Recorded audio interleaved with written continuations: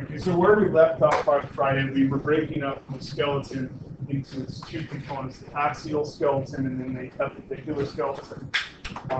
The axial skeleton has 25 bones in the skull, and then cervical, thoracic, lumbar, sacral, and coccyx, making up the vertebral column.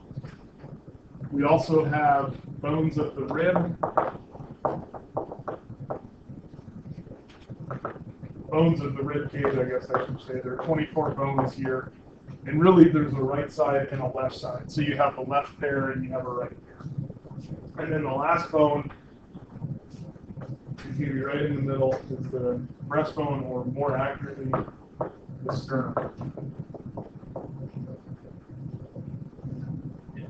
So those are all of the bones now that make up this thing called the axial skeleton, which is that green area shown on this figure, kind of the center or the axle of the body.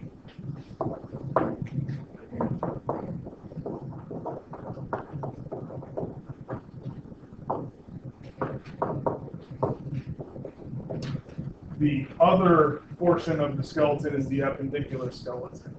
And when you look at the appendicular skeleton shown here in purple, what you should see is the right side and the left side.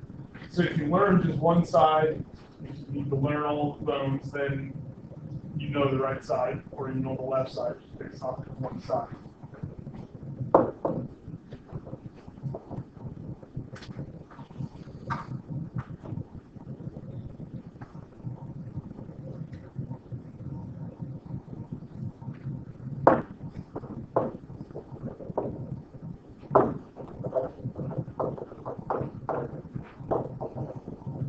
So we have the left and the right sides, and between the two, they are symmetrical.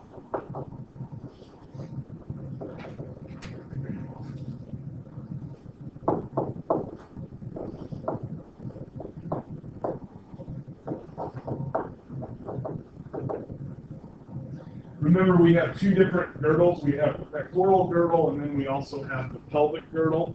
Pectoral girdle is on top, and so you have making up the actual girdle.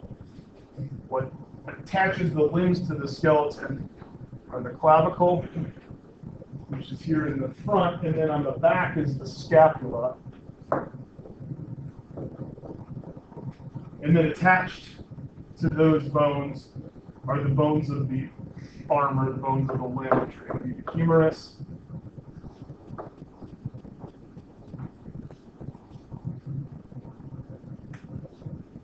the radial bone, the ulna, and then all of the bones in the hands. Just real quick, in the hands, the wrist, those are carpals. In the palm, they're metacarpals, and then in the fingers, or the digits, those are called phalanges. Now, you're also going to see phalanges in the foot just here in just a second. So really, to differentiate between hand and foot, you would have to say the first distal phalange of the hand as opposed to the first distal phalange of the foot.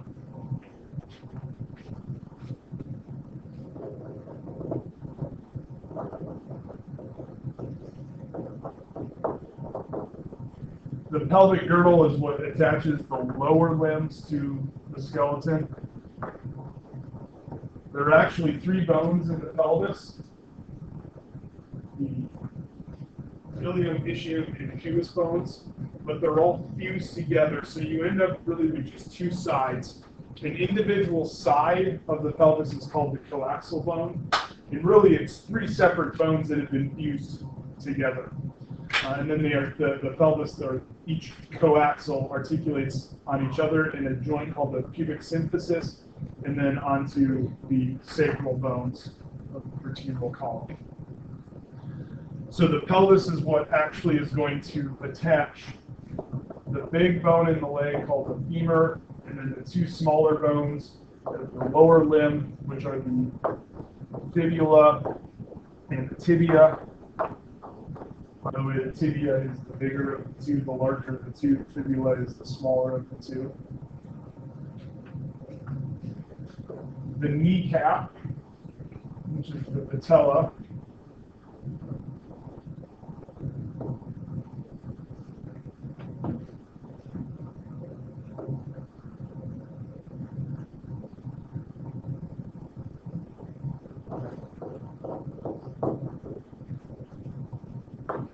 finally, the bones of the foot.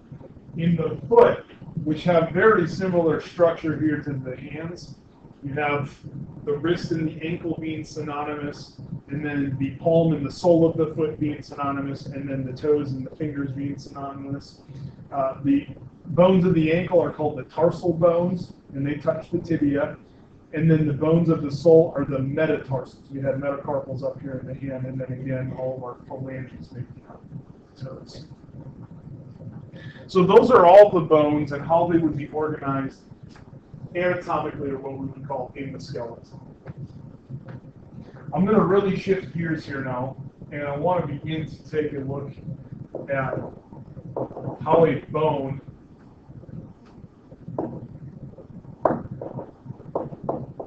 develops.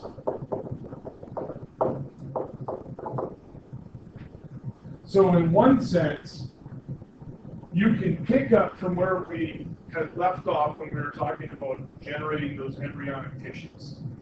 So remember that based off of the unique environmental exposure and the cell's physical history, it's going to begin to be faded towards a specific tissue type. One of the tissue types that is going to begin to arise from a primordial tissue called the mesenchyme is going to be bone tissue.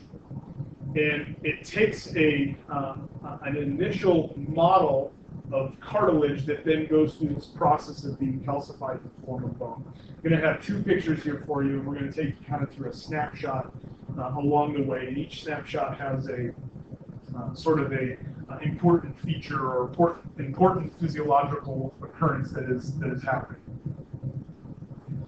So bone development actually really begins. I'm struggling today, I guess.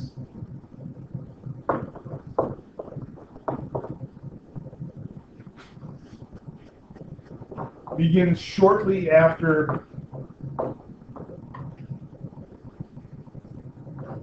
the one cell stage. So this is that time point. Shortly after conception, we're going to begin to have bone tissue that begins to develop. And so much so that you actually, on an ultrasound, can begin to see the basic bone model skeleton of the individual pretty early on.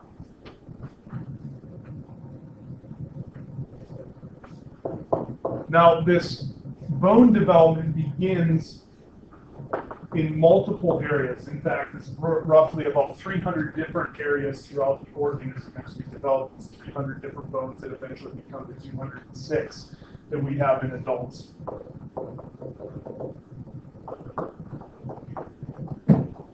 And these are areas that are exemplified by numbers of dividing cells. Again, how do we get unique tissue? We get unique tissue through unique environmental conditions. So within these dividing cells, we're beginning to have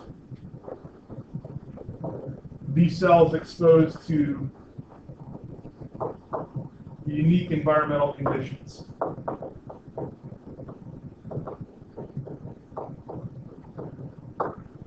And these unique environmental conditions begin to activate and deactivate a unique milieu of proteins. And so we have this unique mix of proteins that are beginning to accumulate in these areas of dividing cells. And one of the tissues that begins to, the first noticeable tissue that begins to rise out of these primordial embryonic tissues is a tissue that's called hyaline cartilage.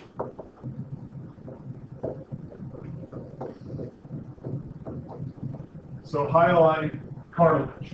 And that's what you can see occurring here. And the hyaline cartilage begins to develop, and it gives a basic structure or a basic model of what that bone should look like in the future. So this hyaline cartilage is a model of the basic bone shape.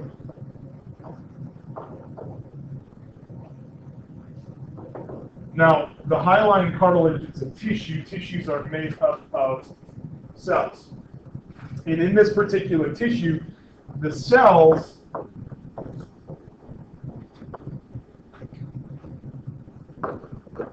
that are present to produce the cartilage are called chondroblasts.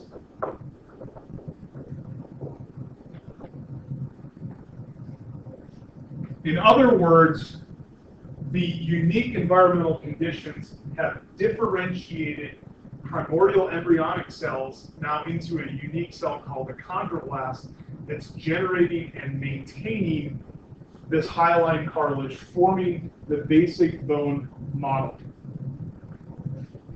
And this is happening all over.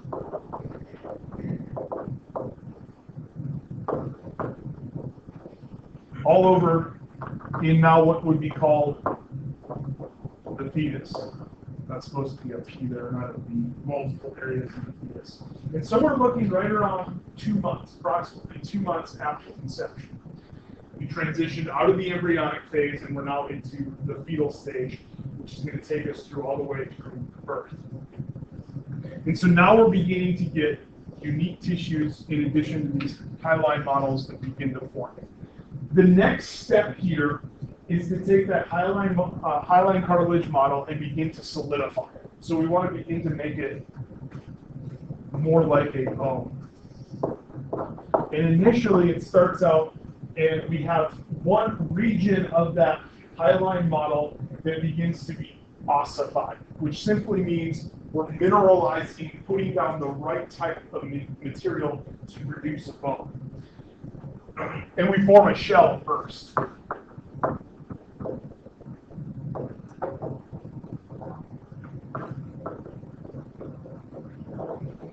So a shell forms around this bone model. And it happens in a specific location first, called the primary ossification center.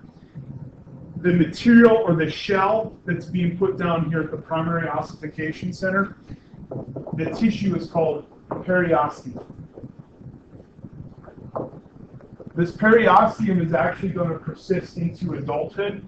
It's the same material or the same tissue that you actually have covering all of your bones right now.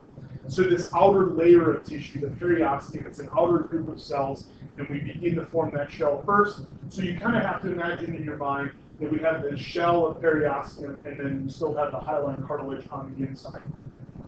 Shortly after this begins to happen, and you can see this illustrated here in picture 2, you can begin to see that the center here around that primary ossification center, where that shell has just formed, they call it a bone collar here, that bone collar is forming, and we begin to lose some of that hyaline tissue. So it begins to transition away from being hyaline.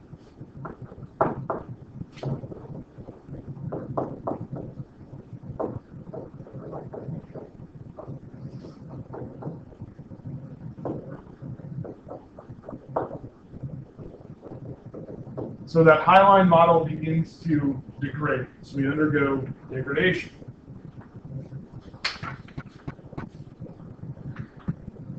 As we begin to have that degradation occur, this opens up space in that bone model.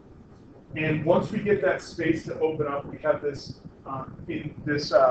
invasion of blood vessels. So we begin to bring in blood supply. And something unique is going to happen here as that blood supply enters into the bone.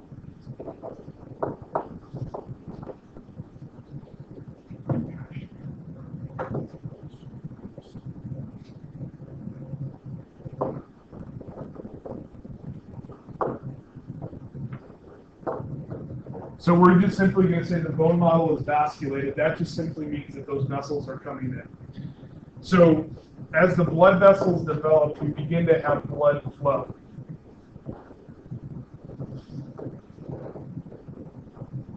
And as that blood flow begins to move through this bone model, and again, remember, this is happening in various places throughout the fetus. We have multiple locations where the bone is undergoing its development. So with the blood vessels brings blood. So blood begins to be delivered into this hyaline model. And the thing about blood, I said there was something that unique happens. With that blood, we now have a whole new host of proteins and a whole new host of cells that are beginning to interact here with this hyaline model.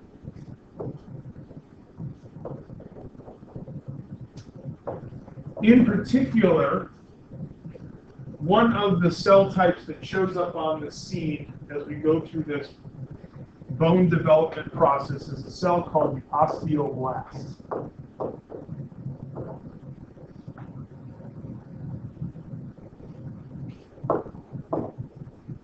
So we have osteoblasts that arrive. Now there are three types of cells that I'm going to kind of give you a primer on. We're going to come back and talk about this a little bit more. They're the osteoblast, the osteoclast, and the osteocyte. In order to remember those three types of bone, the osteoblast with a B is our bone builder. So the osteoblast is going to come in and it's going to build bone. So now that I have osteoblasts coming in, we actually can enhance our bone building capabilities for each of these bone models. The osteoclast is a bone destroyer, and it will rip apart bone. It will actually begin to degrade bone. The osteocyte is the cell that maintains the bone. It's classically the bone cell osteocyte. So osteoblasts, bone building cells. So this is really where we're going to begin to take off with the bone building process. As those osteoblasts arrive on the scene, they begin to generate changes in the environment.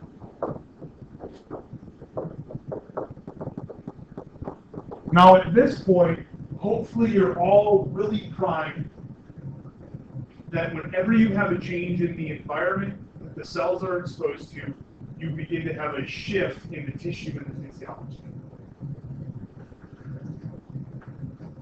The osteoblasts go about changing the environment by pumping out this mixture of stuff.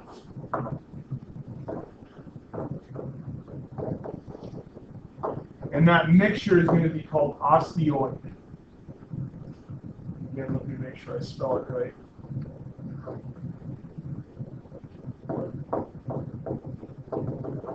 Okay, so this mixture is osteoid. And really what osteoid is it's a solution that contains enzymes, which are just simply proteins that catalyze chemical reactions. So we have a whole new host of chemical reactions that can be catalyzed, or that means that those reactions will begin to go. And then we release a protein called collagen.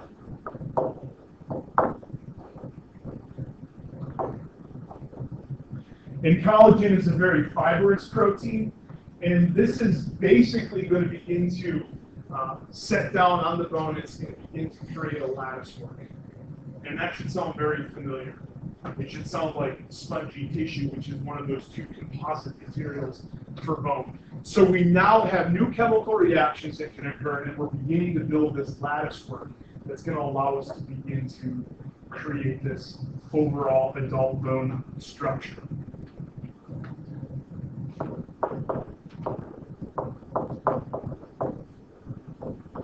So that collagen, we begin to build a matrix of that softer tissue called spongy tissue.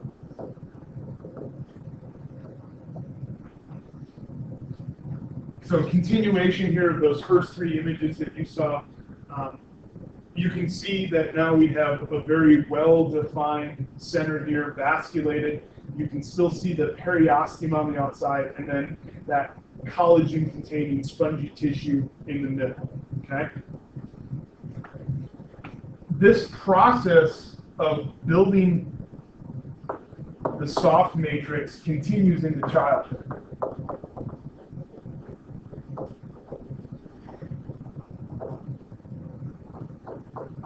Now, we are very fortunate for the design that God's given us here, right? Because think about it. Little kids, they fall down when they're trying to start to walk. They're getting bumped around, and it seems like they'd be hurt all the time. You watch a little kid, you're like, man, I feel like I break my leg. How come he didn't just break his leg? And it's because we're still in the middle of this development process. So the tissue here, it's not as strong as your tissue, your bones, but it's far more flexible. And so they can take that impact and they can deal with it a lot better than us. It's really good design because we're going to be going through that developmental process, learning how to walk, running into everything that is out to kill you, and you survive somehow. So it continues into childhood, and really what happens after we got this really nice soft matrix that's been created, we begin to harden that matrix, right? We want to now add in the second material in our composite.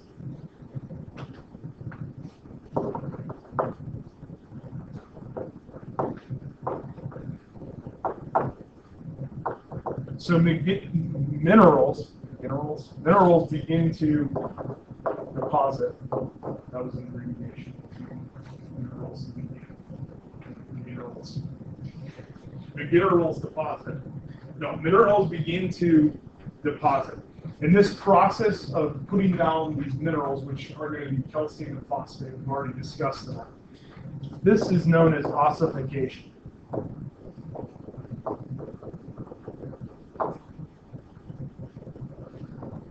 So we're beginning to produce the material that's going to harden the bone through ossification. The calcium and the phosphate come together in one package called hydroxyapatite.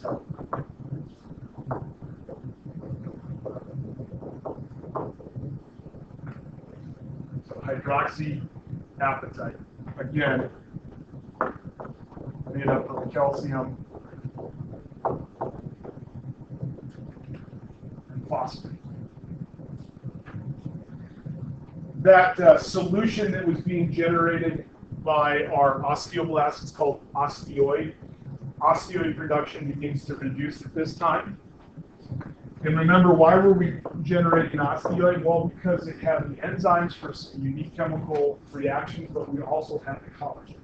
So the collagen was being laid down, which was essential to begin to build that structure that we're now hardening. So we don't want to continue to build that soft structure.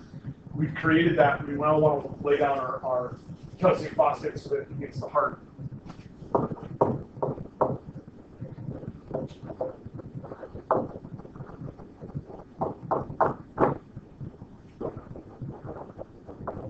So osteoid production is reduced. And now that we're no longer producing that large amount of collagen, the softer tissue, things are beginning to get hard. Those osteoblasts that entered in initially, they're now going to begin to be trapped as the tissue gets harder and harder.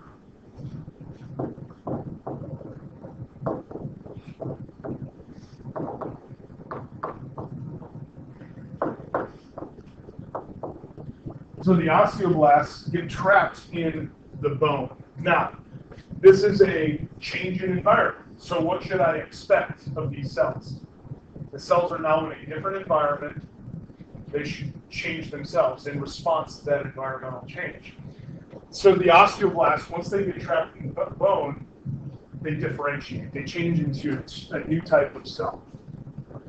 And we'll refer to that as the maturation of the osteoblast. So as the osteoblast matures, it turns into an osteocyte. And I just mentioned that osteocyte is the cell that's going to maintain bone. So we've now hardened the tissue enough to change the environment to cause differentiation of an osteoblast to an osteocyte.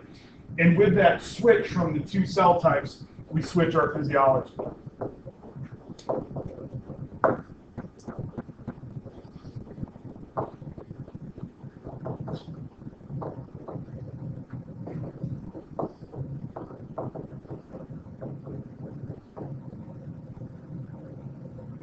So we switch to maintenance now rather than production. So now we're beginning to maintain the bone. So instead of laying down the collagen, we're making sure that the hardness of that tissue is optimal for that particular bone. Back referencing our picture over here, we're now basically transitioning over here. And we've gone through sort of these two areas, or really three, one on in the middle and then the top and the bottom, where ossification has occurred. We now have osteocytes that are present, collagen's been laid down, tissue has been hardened. There are two locations, though, one here and one there, that are going to remain relatively active.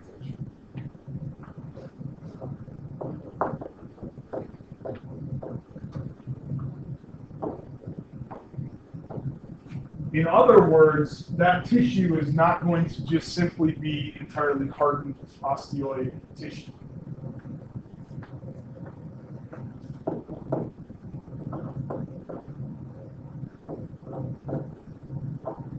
We remain, or we keep, I should say, a concentration of osteoblasts, and those osteoblasts that are present continue to produce and pump out osteoid. And now remember, anytime you see osteoid, think collagen. Collagen is being produced. So these two areas were still generating collagen. The next step is to take that collagen and to begin to mineralize it, ossify it. But as more and more collagen is produced, see what happens here? The collagen is going to push that bone out, and we're going to have elongation or growth of that bone.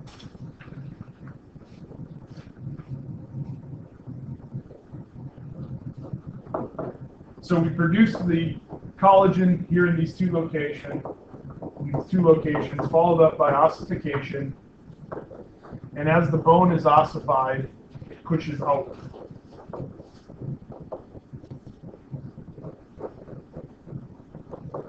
Pushes outward from the bone ends. And so the whole bone is elongating. So those areas where this is happening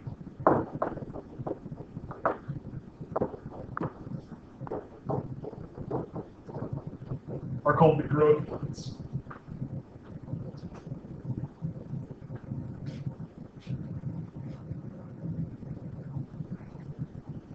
So the growth continues at those two locations, allowing the bone to elongate.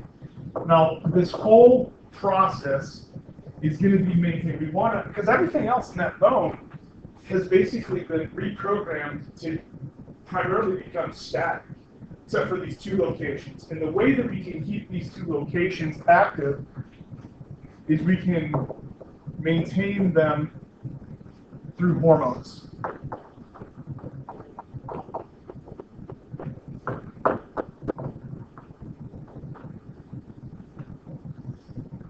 And when I say hormones, these are just simply chemicals that are being produced that stimulate the bone to grow. So we have stimulated bone growth in those two locations called the growth plates.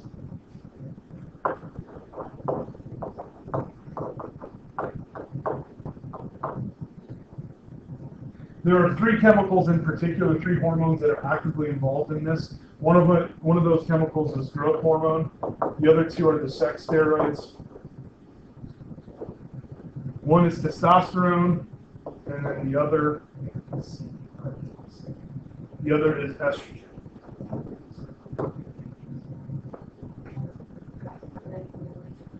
I'm sorry. Yeah, these are stimulating the growth. So these are the hormones or the chemicals that are being released: growth hormone, testosterone, and estrogen. I didn't really spell testosterone quite right there. Wow.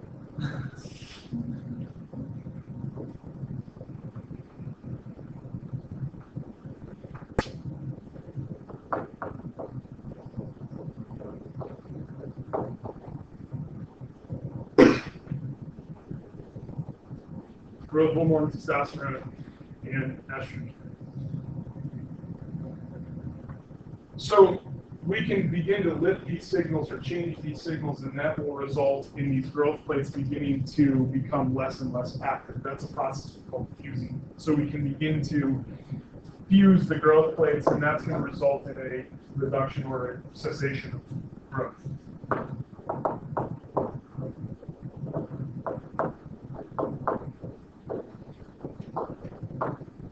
So growth begins to stop, lift those hormone signals, and the growth plates fuse.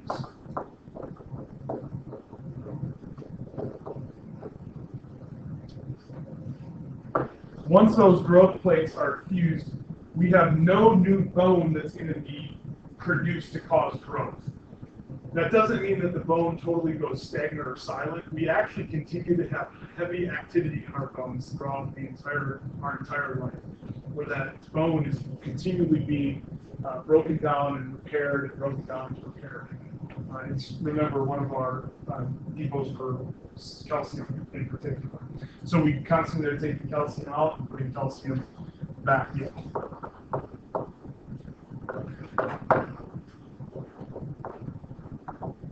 But at this point, no new bone is being produced. We're just modifying and maintaining the existing bone now here from this point forward to the rest of the individual's lives.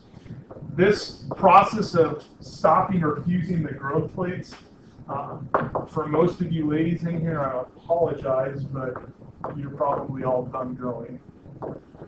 That typically happens right around 18 years. But for the guys, some of you may actually get a few more years of growth. The average for males is about 21 years of age. Yes, I'm 19, maybe I'll get another inch or two. Or you're done. No.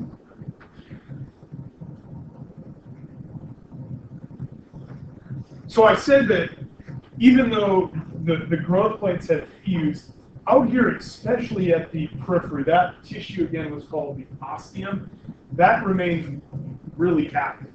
And we're constantly removing and putting back in minerals.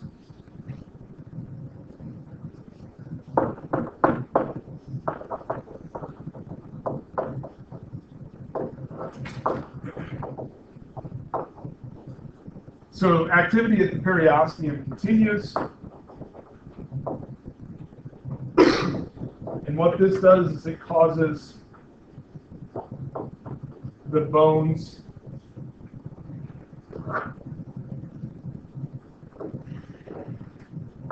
to become wider. So the bones will widen. And this is actually important, right? Because even at 18 and 21, chances are you're actually still going to get a little bit bigger. Even though your bones may not be getting longer, most people grow a little bit wider throughout their college. And it's actually not that you're just going to get totally huge and fat, but just a natural process. But you could, I guess, is what the conversation we're having tonight. So for some of you, your bones are going to get really wide, because you're just going to blow up like a balloon.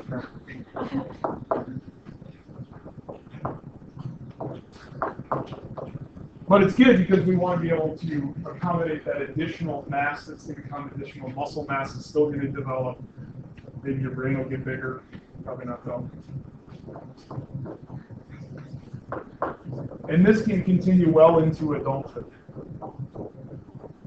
This process of widening the bones to help support the additional mass that is actually going to develop. We're also going to have this process continue if we ever have injury to the bone, such as a broken bone, or if we change the application of force. And I'm going to talk a little bit about that at some point, maybe not today. Or I guess we're just going to start that today, but I don't know that we'll get all the way through that. But if you apply force differently, say you change your shoes and now you have a different type of shoe or a shoe with more support, it changes the forces on those bones, and you want to accommodate that force rather than allow that force to subject you to a higher rate of injury and breakdown. So after the bone develops during adulthood, continuing throughout life, you have two processes that can occur. One of them that routinely occurs, which is called remodeling. The other one that occasionally occurs is called repair. So remodeling is that general response to the everyday wear and tear on the bone. Repair is the response that happens if it's broken, where you have some other type of bone injury.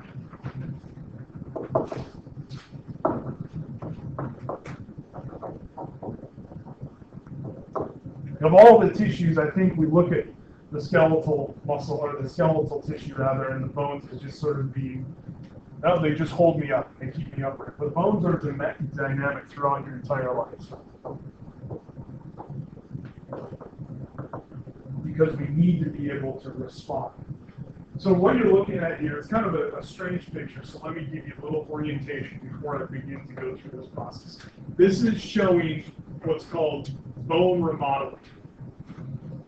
So if I have a lot of force that's applied on the outside of my leg, let's say, for example, I want to make sure that I have enough tissue, bone tissue on that side to support the application of that force. I don't need as much bone on the inside of my leg where the forces are less. So I can transition bone from one side of the leg bone to the other side to accommodate those new forces. And that's a process that's known as bone remodeling. The process basically starts off when you have application of new force, you reduce bone or you reabsorb bone on one side of the organ called a bone, and you form bone where you need it, where the forces are greater. Okay, so that's really what this process is showing, is we're going to take it from one place, put it in another place to recreate that bone, or to give you new bone to accommodate those new forces. And this is way over exaggerated for example. It's not like you have a bone, just carve out one huge side of it, put a big lump of bone on the other side. We're talking about very, very small changes, but big differences in the support and the ability for the bone to accommodate new force.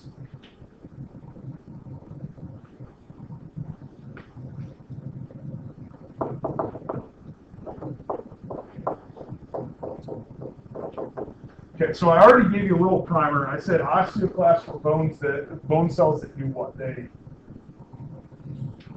destroy or break down bone.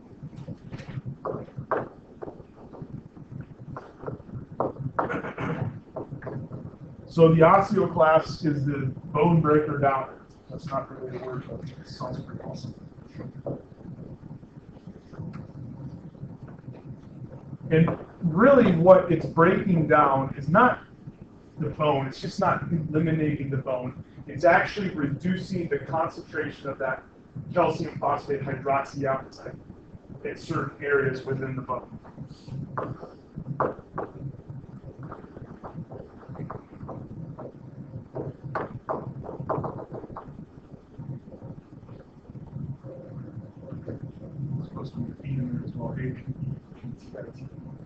So we're going to actually just begin to reduce hydroxyapatite concentration. And we're not just completely tearing that bone completely apart. This liberates or frees the calcium and the phosphate. Calcium and phosphate, when it's liberated by an osteoclast, enters the bloodstream and begins to circulate everywhere. And this is happening constantly. Because calcium is not only used here in the bone for structure, but it's also used in the muscle and in the nerves to help the skeletal muscle contract. There was a classic experiment done in the 1800s where a guy, he cannulated the dog, this poor dog, right? Means he put needles into the veins, vessels of this dog, and circulated blood through a device that extracted calcium from the blood. So he basically had a system where he could remove calcium and capture calcium from this dog. And he would let it run for hours and hours and hours. And he would get massive amounts of calcium, and the dog was seemingly unaffected. Now, eventually, you would remove so much calcium that the bone would no longer have its structural integrity and it would begin to break very easily. But he was able to remove kilograms of calcium from this dog, and the dog really had no adverse effect, because we have massive amounts of calcium stored inside of our bone tissue. So when we break down the hydroxyapatite, those osteoclasts liberate or release or free, however you want to say it,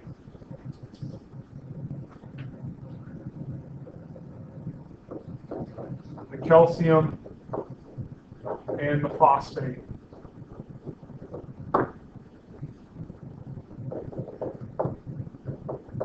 Liberate the calcium and the phosphate into the bloodstream, and it begins to circulate throughout the entire circulatory system. So that means absolutely everywhere, right? Circulating calcium and phosphate everywhere. So we have an increase in the blood levels of both the calcium and the phosphate, and a decrease in the bone levels of the two minerals.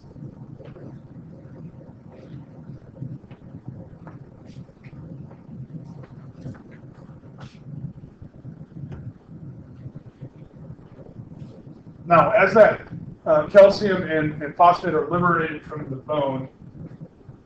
bone begins to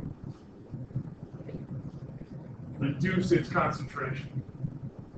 If we have application of force on another aspect of that bone and we need additional support, we begin to have changes that occur. And in that bone, areas that require new bone, they attract the activity of osteoblasts. And what do osteoblasts do? Yeah, they're my bone builders. Now, osteoblasts produce chemical. I don't even remember the name of that chemical. Osteoid. And it's collagen.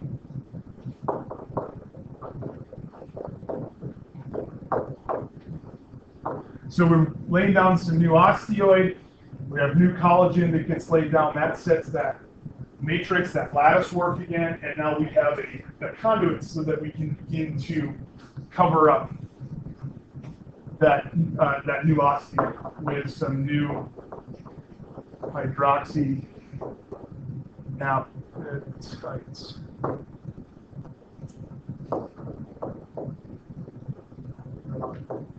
So new hydroxyapatite is deposited. I'm doing terrible on spelling out because I had hydroxyapatite. Let me get that right. There's like 14 different ways to spell that word.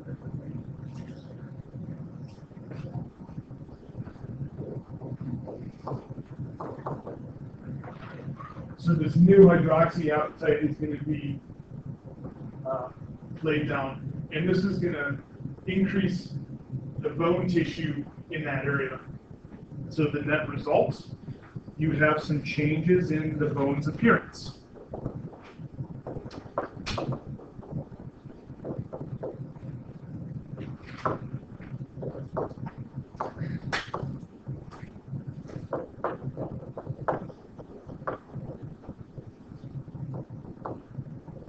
The bone will have a thicker appearance where we're trying to accommodate larger forces, a thinner appearance where we're trying to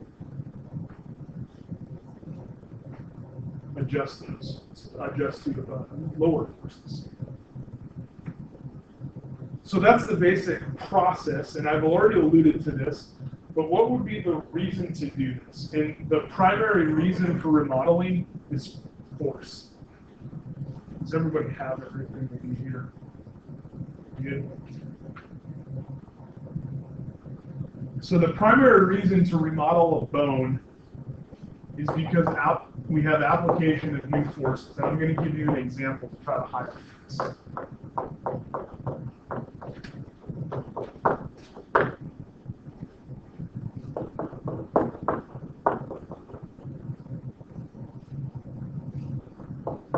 So, reason for remodeling is going to be force.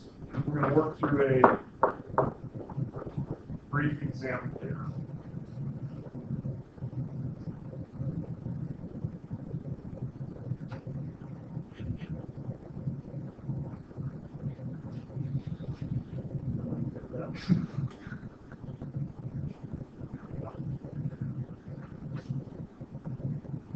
Okay, so let's say that you're an individual who, as you walk around, you walk primarily on the inside of your foot. You've been doing this for your whole life, and it's actually not really the best way to walk. It's better to walk on the middle of the foot, right? So you walk on the inside of your foot, and every time your foot plants, you get a large amount of force that's applied to the inner aspect of your leg. You're going to want additional bone on the inner aspect of the femur and the tibia to accommodate those forces that are being applied. So sort of as a response here, the inner aspect of bones like the tibia experience that larger amount of force, compared to the outer aspect of the tibia that experience a lower amount of force. Not no force, but just a lower amount relative to the inside of the leg. So you go and you begin to have some problems with especially places like your hip. Your doctor says, well, let's put you in an orthotic or some sort of way to correct your walking to reduce those forces that are being applied to the hip to see if we can reduce that discomfort. And so it gives you those orthotics, which basically turns a pair of shoes into a new pair of shoes. And what happens is it rotates the foot. And so now every time your foot lands, it actually lands in the middle of the foot rather than on the inside edge.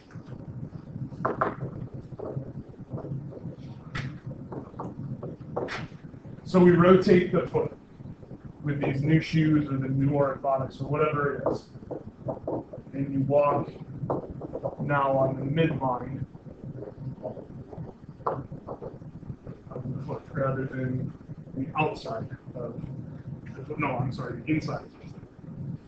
And this changes the forces on both the inside and outside of the leg.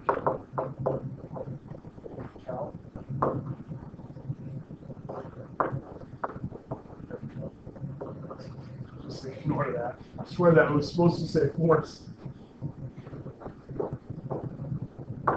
So the forces that are being applied to the inside of the leg and the outside of the leg, they're now more equal.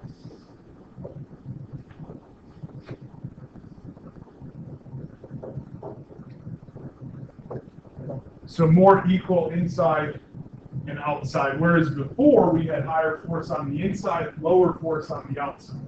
So if we think about it relative, now that we've equalized the forces, we have reduced force on the inside, increased force on the outside. I want to move bone from the inside to the outside to accommodate the new application of forces. So enter this idea of bone remodel.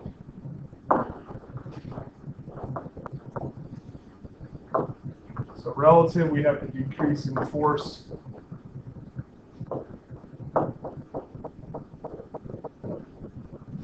on the inner aspect, increase in force on the outer aspect. And the resultant need is for more support on the outside, less support or a decrease in support on the inside.